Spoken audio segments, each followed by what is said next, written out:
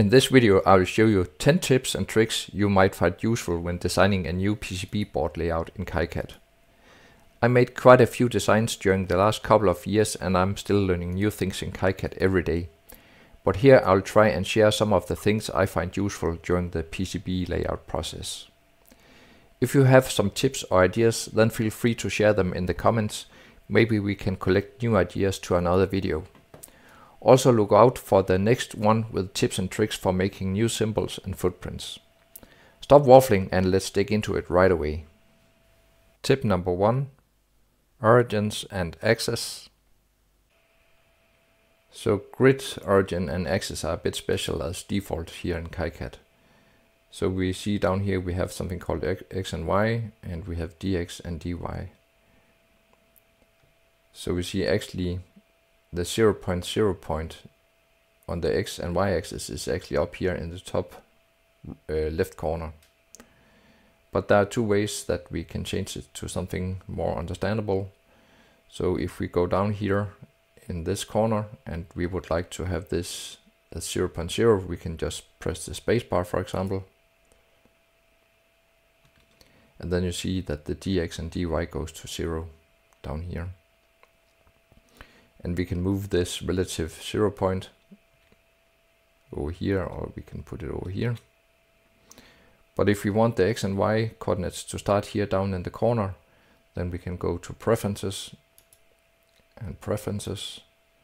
And then we have in the PCB editor origins and axis. Then we can move it from page origin to grid origin. And we want the y-axis to increase when we go up instead. Press OK. And then if we place grid origin and we put it down here, like so, then you see that it went to 0.0 down here.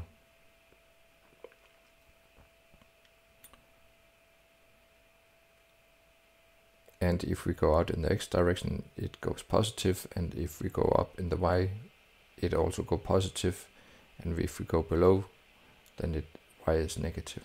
So that's a way to move the origins. Tip number 2, rounded corners. So here I have a new design and I want to have an outline for the board. So I go to this edge cuts layer and I want to place a rectangle around it. And this should be like 80 times 80 millimeters.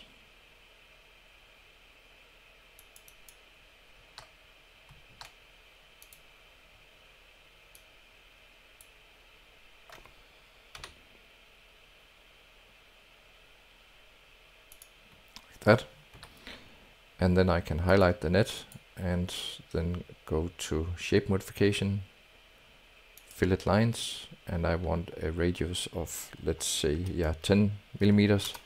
You can see then the corners are rounded, but I want a smaller one, so I just select the net again, shape modification, fillet lines, and I want it to be 4 millimeters. And when you see here, if I move my pad here in the corner, like so, I can just remove the text here. And if we go to 3D viewer, then we see we have some nice rounded corners here. Tip number 3, draw rule area. If you need an area without any copper pores, as you see here in this example around this relay, I have kept away all the copper pores. Then you go to Place and Draw Rule Areas. And here you can define an area where you want to keep away different things. We can just try and place one here.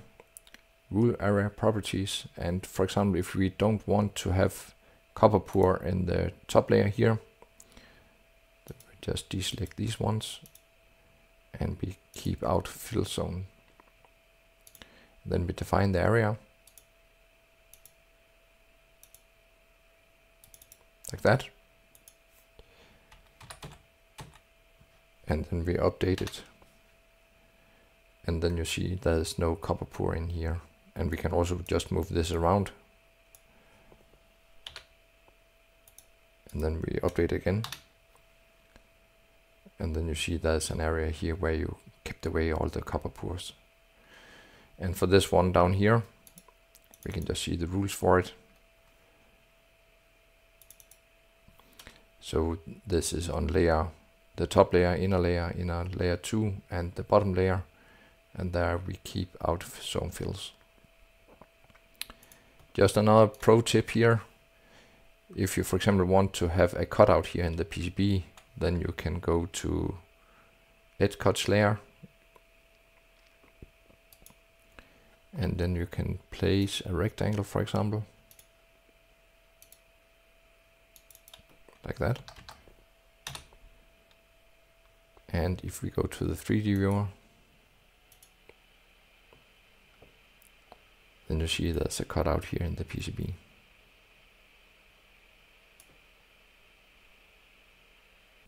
Tip number 4, schematic editor integration. There's an integration between the PCB layout and the schematic. So here we have both the schematic and the PCB layout open at the same time. And if I select this part here, the USB connector, then the USB connector will be highlighted over here in the PCB layout. And the other way around, if I select this fuse, then you see the fuse is selected over here. And let's just try and take the ESP32, and then it gets highlighted here. And it even goes down to the level of each pad, so we can just select pads down here. And if we want to look at a specific pad, then let's highlight this one, and then you can see this is highlighted over here in the schematic.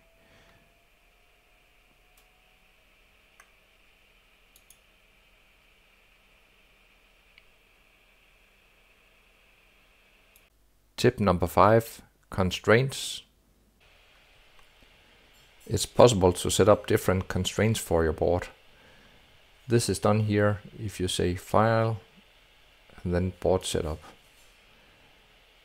And then you go to Design Rules, and then there's this Constraints. One of the more important ones is this copper to edge clearance. You see right now I have a 0.5 millimeter.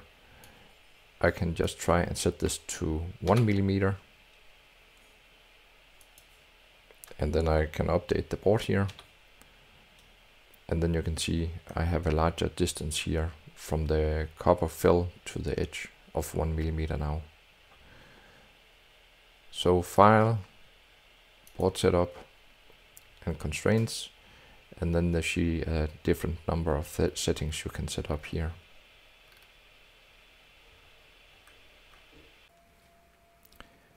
Tip number 5A. Thank you PCBWay for sponsoring this video. Here I'll show you how easy it is to order your design directly from PCBWay using a KiCad plugin. So you simply go to Tools, External Plugins, and then down here we have the PCBWay plugin for KiCad. So when we execute this plugin will process all your data for the current design, and it will upload the necessary files to PCBWay. So here you can see it uploaded the Gerber files, the bill of materials, and it detected the size of your board. And as usual, you can go in here and change all the different parameters. You can see it detected that this is a 4-layer PCB and the size of the board here. And of course you can change the colors and the surface finish. So that's quite easy. Don't forget to check it out. And I would like to show you something over here. This is shared projects. This is other customers from PCBWay. They upload their designs, and you can directly go in and have a look on all the different designs and order the PCBs that they also ordered. There's a lot of different categories. You can, for example, go to computers and USB. So there's just a ton of different designs here that are quite interesting to look at. So don't forget to pay PCBWay.com a visit. Tip number 6, align text. Sometimes it becomes handy to align some text. So here in this example I have this connector and I have some labels here around the connector, and I want it to look like the other ones here on the other side. So you just go to the selection filter here, disable everything, and then just select text, and then we just select everything and then right click on the mouse. Then we see this align distribute, and we can for fun just take align to the left, and then we can see they are nicely aligned here. So we want to align them around the center here. So align to horizontal center, and then we need the same distance in between them. Right click again, align distribute, and then we take distribute vertical by centers. There we have it, and then we can just move them in here like that.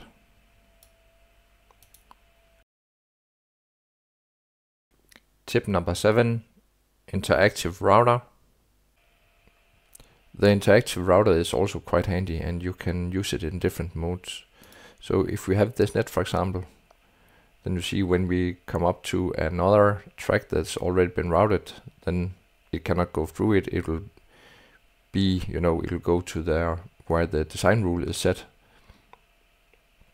This is something called walk around. So if we right click here on the mouse, then go to interactive router settings, so we can see we have this walk around mode. We can also select the one called shove, and then you see it will actually try to push away some of the tracks. We can also set another mode. This is highlight collisions. And that's when you come to a track where you can see there's a collision, then you will get a notification about that where there's a highlight here.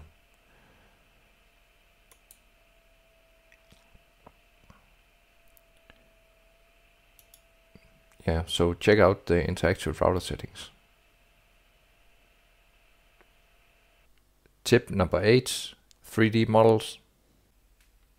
The 3D viewer in KiCad is quite cool.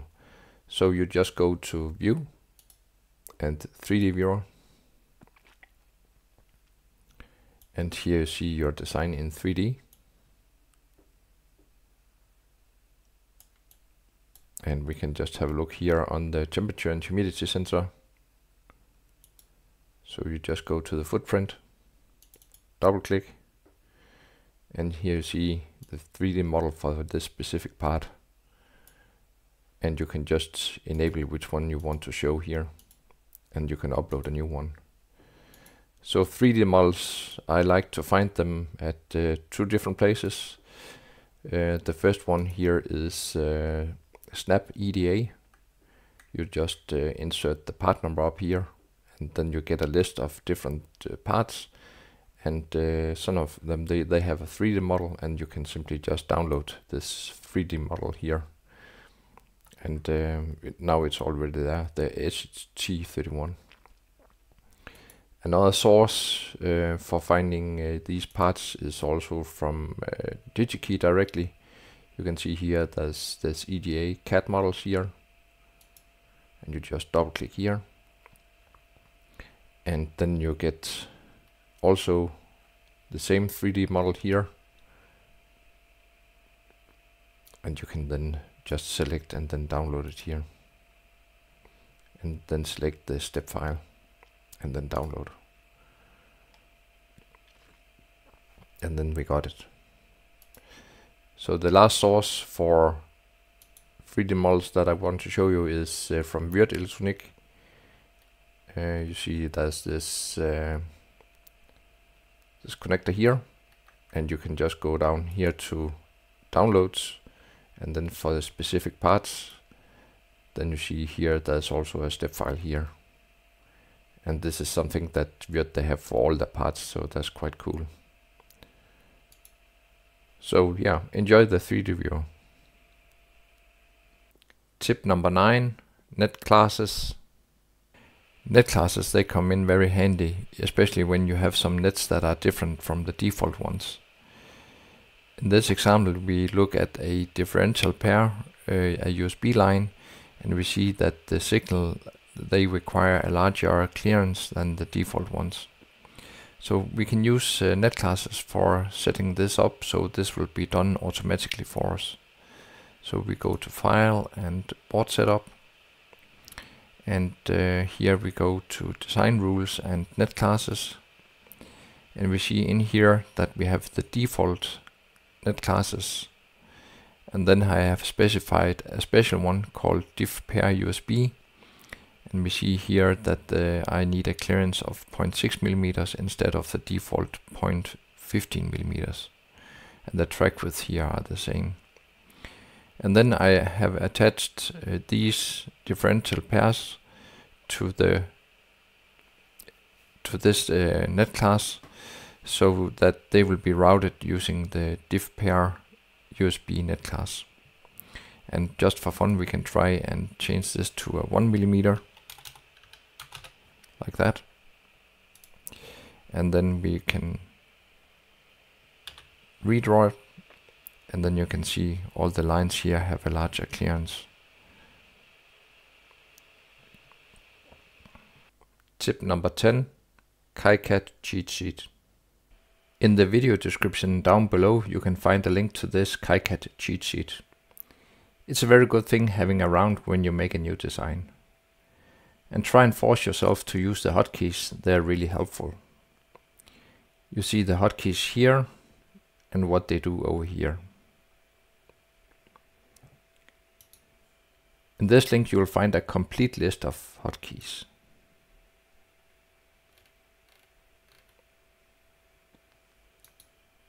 You can also find extensive support documents at docs.kicad.org. Head over to the PCB editor and check out the reference manual.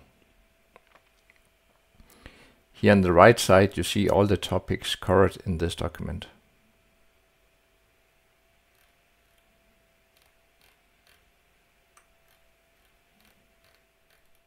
That's it for now. I really hope you enjoyed the content. Don't forget to like, comment and subscribe to the channel. See you in the next one. Bye.